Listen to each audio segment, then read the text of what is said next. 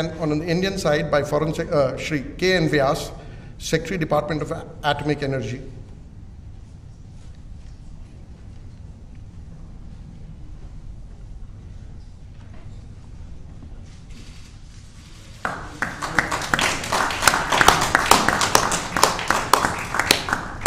Excellencies, this concludes the exchange of agreements ceremony. I now request the spokesperson of the External Affairs Ministry to conduct the proceedings. Good afternoon, distinguished Prime Ministers, members of both delegations, friends from the media. We will now begin with the press statements. May I now request Shri Narendra Modi, Prime Minister of India, sir, to make his press statement. Your Excellency, Prime Minister Boris Johnson, distinguished delegates, media के हमारे साथी, नमस्कार। सबसे पहले मैं प्रधानमंत्री Boris Johnson और उनके डेलीगेशन का भारत में हार्दिक स्वागत करता हूं। प्रधानमंत्री के रूप में भले ही यह उनकी पहली भारत यात्रा है, लेकिन एक पुराने मित्र के रूप में वे भारत को बहुत अच्छे से जानते हैं, समझते हैं। पिछले कई वर्षों से भारत और यूके के संबंधों को मजबूत करने में प्रधानमंत्री जॉनसन की बहुत महत्वपूर्ण भूमिका रही है। इस समय जब भारत अपनी आजादी का अमृत महोत्सव मना रहा है, प्रधानमंत्री बोरिस जॉनसन का यहां आना अपने आप में एक ऐतिहासिक पल है। और कल तो पूरे भारत ने देखा है कि आपने अपनी भारत यात्रा का शुभारंभ साबरमती आश्रम में महात्मा गांधी को श्रद्धा सुमन अर्पित करके किया। फ्रेंड, पिछले साल हमने दोनों देशों के बीच कॉम्प्रिहेंसिव स्ट्रेटेजिक पार्टनरशिप की स्थापना की थी और इस दशक में अपने संबंधों को दिशा देने के लिए हमने एक महत्वाकांक्षी रोड मैप 2030 भी लॉन्च किया था। आज की हमारी बातचीत में हमने इस रोड मैप में हुई प्रगति को रिव्यू भी किया और आगामी समय के लिए कुछ लक्ष्य भी तय किए। फ्री ट्रेड एग्रीमेंट के विषय पर दोनों देशों की टीम्स काम कर रही है। बातचीत में अच्छी प्रगति हो रही है और हमने इस साल के अंत तक एफटीए के समापन की दिशा में पूरा प्रयास करने का निर्णय लिया है। पिछले कुछ महीनों में भारत ने यूएई और ऑस्ट्रेलिया के साथ फ्री ट्रेड एग्रीमेंट का समापन किया है। उसी गति, उसी कमिटमेंट के साथ हम यूके के साथ भी एफटीए पर आगे बढ़ना चाहेंगे। हमने रक्षा क्षेत्र में सहयोग बढ़ाने पर भी सहमति व्यक्त की है। रक्षा क्षेत्र में मैन्युफैक्चरिंग, टेक्नोलॉजी, डिजाइन और डेवलपमेंट सभी क्षेत्रों में यूके द्वारा आत्मनिर्भर भारत के समर्थन का हम स्वागत करते हैं। फ्रेंड्स, भारत में चल रहे व्यापक रिफॉर्म्स हमारे इंफ्रास्ट्रक्चर मॉडर्नाइजेशन प्लान और नेशनल इंफ्रास्ट्रक्चर पाइपलाइन के बारे में भी हमने चर्चा की। हम यूके की कंपनियों द्वारा भारत में बढ़ते निवेश का स्वागत करते हैं और इसका एक उत्तम उदाहरण हमें कल गुजरात में हालोल में देखने को मिला। यूके में रहने वाले 1.6 मिलियन भारतीय मूल के लोग समाज और अर्थव्यवस्था के हर क्षेत्र में सकारात्मक योगदान कर रहे हैं। हमें उनकी उपलब्धियों पर गर्व है और इस जीवंत सेतु को हम और मजबूत करना चाहते हैं। इस दिशा में प्रधानमंत्री जॉनसन ने निजी रूप से बहुत योगदान किया है। इसके लिए मैं उनका अभिनंदन करता हूं। फ्रेंड्स, हमने ग्लासगो में आयोजित COP26 में लिए गए संकल्पों को पूर्ण करने के लिए अपनी प्रतिबद्धता जताई। आज हमने अपने क्लाइमेट और एनर्जी पार्टनरशिप को और अधिक गहन करने का निर्णय लिया। हम यूके को भारत के नेशनल हाइड्रोजन मिशन में शामिल होने के लिए आमंत्रित करते हैं और हमारे बीच स्ट्रेटेजिक टेक डायलॉग की स्थापना का मैं हृदय से स्वागत करता हूं। फ्रेंड्स, आज हमारे बीच ग्लोबल इनोवेशन पार्टनरशिप के इम्प्लीमेंटेशन अरेंजमेंट्स का समापन एक बहुत महत्वपूर्ण पहल साबित होगी। यह अन्य देशों के साथ हमारी विकास साझेदारी को और मजबूती प्रदान करेगा। इसके तहत तीसरे देशों में मेड इन इंडिया इनोवेशंस के ट्रांसफर और स्केलिंग अप के लिए भारत और यूके $100 मिलियन तक को फाइनेंस करेंगे।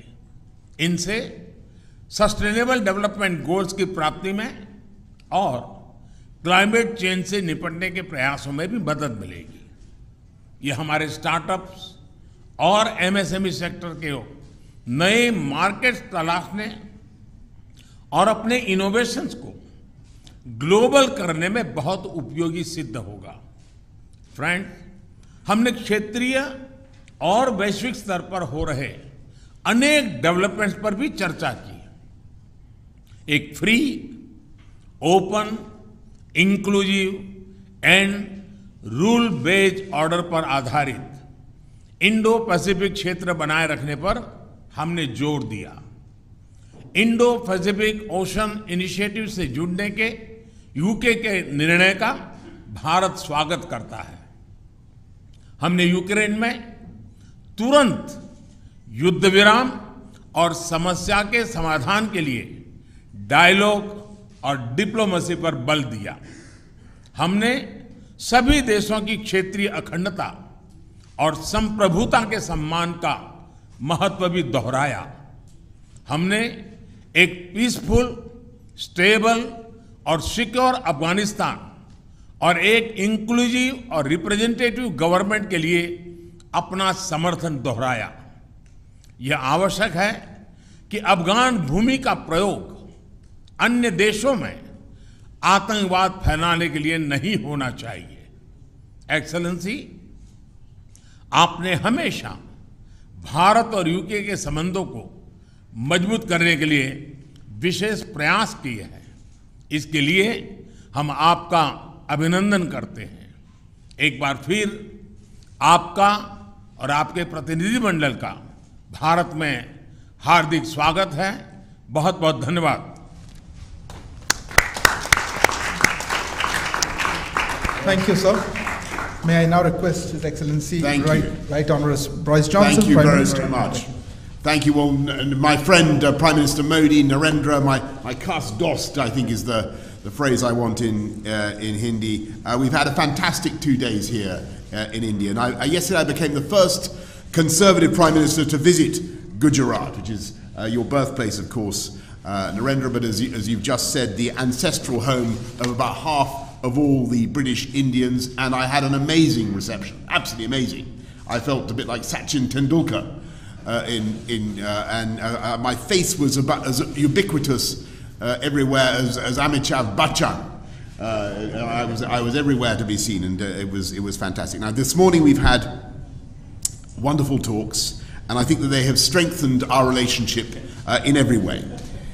In challenging times, it is very important that we, the Khas-DOS, get closer together.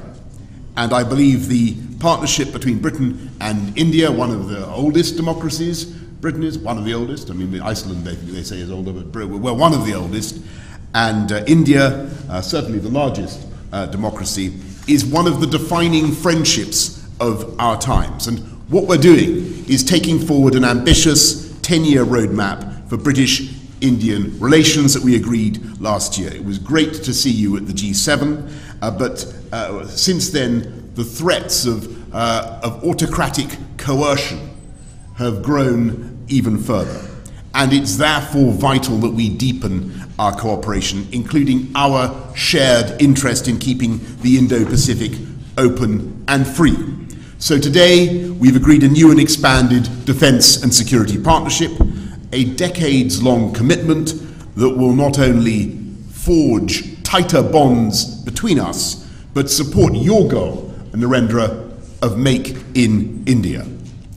The UK is creating an India-specific open general export licence, reducing bureaucracy and slashing delivery times for defence procurement.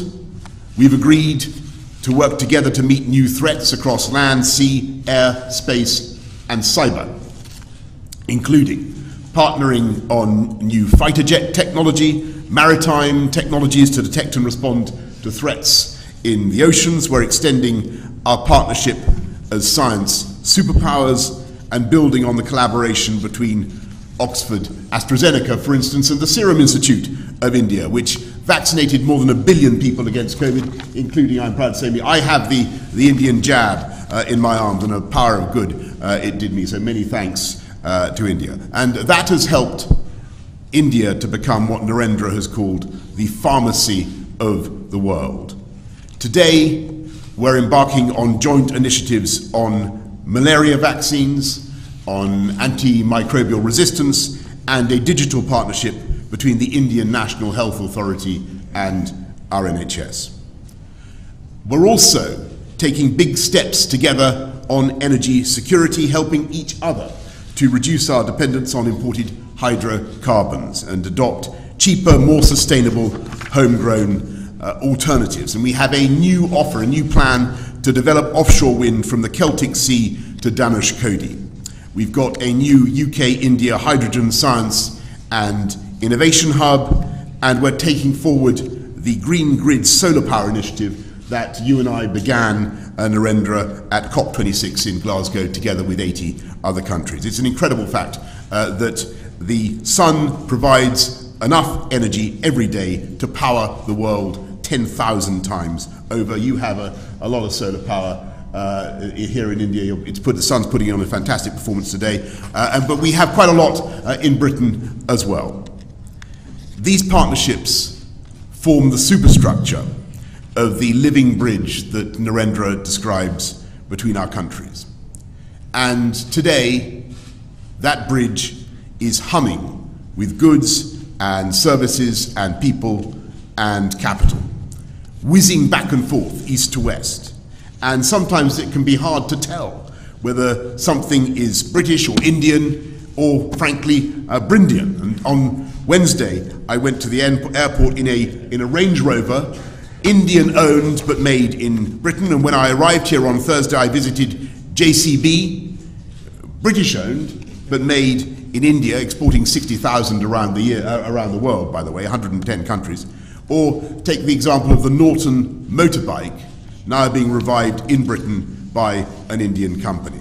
And I'm very pleased that this visit has not only deepened our economic partnership, we've agreed new deals worth £1 billion and created more than 11,000 jobs across the UK in everything from electric buses to the robotic surgery of Smith & Nephew, which I saw yesterday, as well as in artificial intelligence, where India's strengths are remarkable. And perhaps most significantly for the long term, we're making full use of the freedom that we now have to reach a free trade agreement, a deal where you can lift those tariffs, you can, India, Narendra, on our machinery and apples. Actually, you've already done it on apples, so thank you for the apples. And in turn, we can lift the tariffs on your rice and textiles.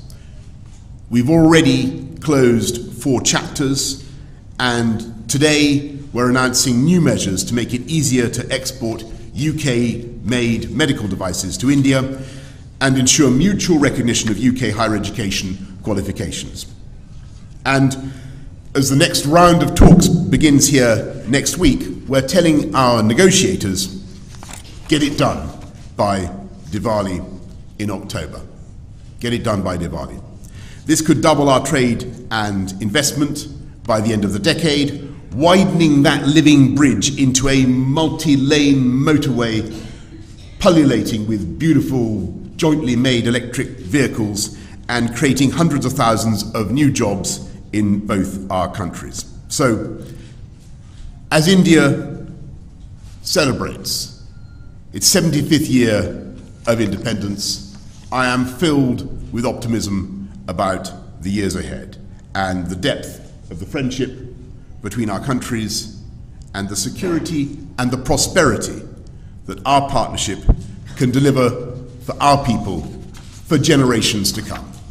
Thank you all very much, and thank you, Prime Minister Modi. Thank you. Thank you.